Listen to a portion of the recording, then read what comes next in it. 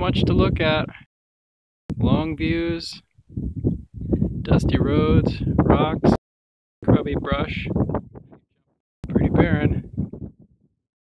Not 3 feet away, a whole bunch of bees coming in and out of the rock.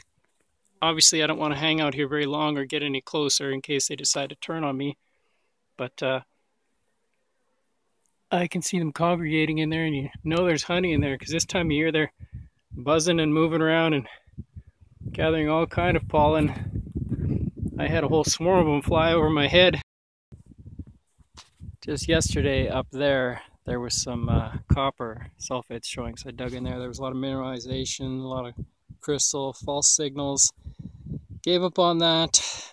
Came across this area here, heavily mineralized. It's dark red with iron. And there's a little prospect tunnel just down the hill there. And I decided to have a go at it because I saw this. There's smaller ones still stuck in the rock, but that is a really big cube. So you know this is a favorable conditions for gold to form and drop out in larger pockets, because you've got, well, all this material is shale. There's shale here, and then there's a whole bunch of flatter stuff down there. And then you got these cubes, of course, in the shale. And you got all these cracks and fissures, and then if you have any kind of intrusion that comes in, that's even better. But a lot of mineral travel through here, and when it drops out and forms crystals like that, it's worth having a look. And I could see where other people have dug out in here. It's not natural when you see a little square. So, but this is hard digging. It's like Lego blocks, except in reverse. So here's that little prospect tunnel I was talking about. You can see here on the sidewall here, they were chasing this band of mineralization. It runs all the way up there, and there's even some quartz over there. I'm not sure why they went straight in, but who knows. And here's the band again on this side. Lots of minerals in there. Just outside, out front, more of those big cube things. I don't know what mineral it is. I don't think it's magnetic. I didn't bring my pick with me, so I'm not sure.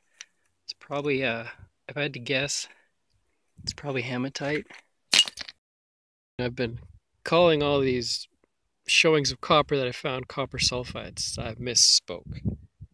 It clearly states here in this Rocks and Minerals guidebook that the carbonates are blue and green. The sulfides are black, purple, and yellow. I've seen sulfides sometimes, but more often what I've been referring to is carbonates.